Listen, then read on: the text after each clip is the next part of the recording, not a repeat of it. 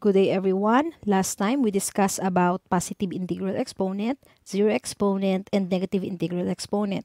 So for today, we will be discussing about rational exponents. When you say rational exponents, these are exponents written in fraction. Whether the exponent is an integral exponent or a rational exponent, you are going to follow the same laws of exponent. Now let us have here example number 1. We have 3 raised to 1/2 multiplied by 3 raised to 1/3. As you can see here, we have two expressions with the same base with a rational exponent. Following the law of exponent, what are you going to do is, yes, you are just going to copy the base 3 and you are going to add the exponent 1/2 and 1/3.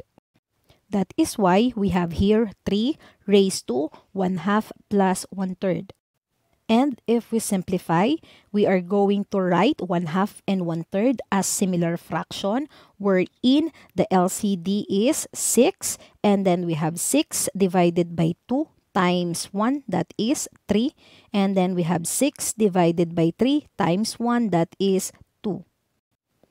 So we have here now 3 raised to 3 over 6 plus 2 over 6. We already have similar fraction. So to simplify similar fraction, you are just going to copy the denominator and then you are going to add the numerator. So if we simplify this, yes, we will be having 3 raised to 5 over 6. And this is our answer. Let us proceed with example number 2. We have here quantity x raised to 12, y raised to 12, raised to negative 1/2. To simplify the expression, following the law of exponent, you are going to distribute our exponent. Therefore, we will be having x raised to negative 12 over 2, that is 12 multiplied by negative 1/2. And then we have y raised to negative 12 over 2, again, that is 12 times 1/2. We simply simplify negative 12 over 2. That's why we will be having x raised to negative 6 and y raised to negative 6. And then we have here a negative exponent. We have to simplify it again using the law of exponent. If you have a negative exponent, what are you going to do?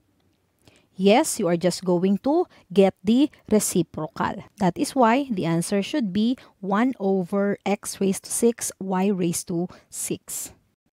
For our example number 3, we have here m raised to 2 over 3, n raised to negative 1 over 4, divided by m raised to 3 over 4, and then n raised to 3 over 4.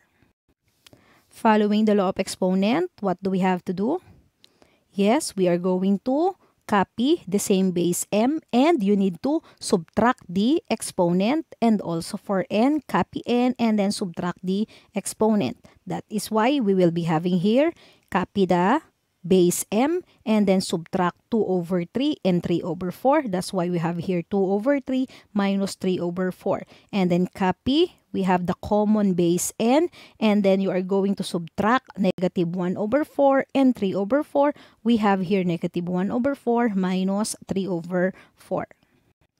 We need to express 2 over 3 and 3 over 4 as similar fraction. We do not have a problem here. Negative 1/4 and 3/4 are already similar fraction. Therefore, we have now m raised to 3 and 4. The LCD is 12. Again, 12 divided by 3 is 4. 4 times 2 is 8. That's why we have here 8. And then 12 divided by 4 is 3. Multiplied by 3 is 9. That is why we have here m raised to 8 over 12 minus 9 over 12. And our n, the exponent, are negative 1 over 4 minus 3 over 4.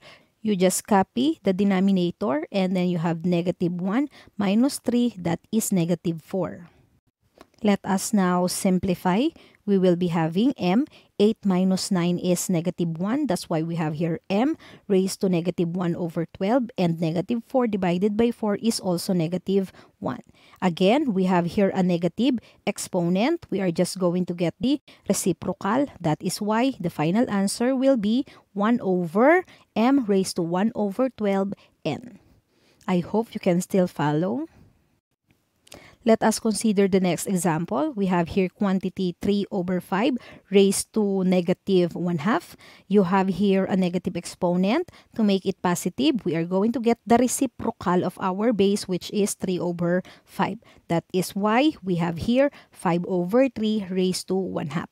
What happened here? Kinuha na natin ng reciprocal ng 3 over 5. It will become 5 over 3. That is why the negative 1/2 exponent here already becomes positive.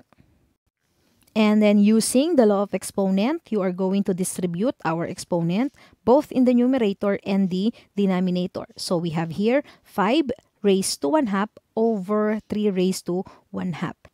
And this is now our final answer. For our next example, we have here evaluate 25 raised to 1/2. When you are asked to evaluate, meaning to say we are going to get the value. So what is the value of 25 raised to 1/2? To get the value, the first thing that we have to do is to express as equation. So we have here x equals 25 raised to 1/2. The x here will be the value of 25 raised to 1/2. Then, we are going to square both sides. So, we have x squared equals the quantity 25 raised to 1/2 raised to the second power. The reason why we square both sides is for this expression to have an exponent of 1. If we simplify, we have here x squared. 1/2 times 2 obviously is equal to 1. And then we do not write 1. That's why we have x squared equals 25. To simplify, x squared equals 25. Alam nyo naman yan. When we discuss quadratic equation, you are just going to get the square root of both sides. That is why the value of x is 5. The only value of x here, or 25 raised to 1/2, is only 5 and not negative 5. If you have the expression here, x equals 25 raised to 1/2, the only root that we are going to get is the principal root. We only get the principal and the negative root if the original equation is a quadratic equation. But if the equation or the quadratic equation ay nag-result lang into our original equation, then the root that we are going to get is only the principal root. That is why if you have 25 raised to 1/2, the answer is 5 alone, hindi kasama ang negative 5.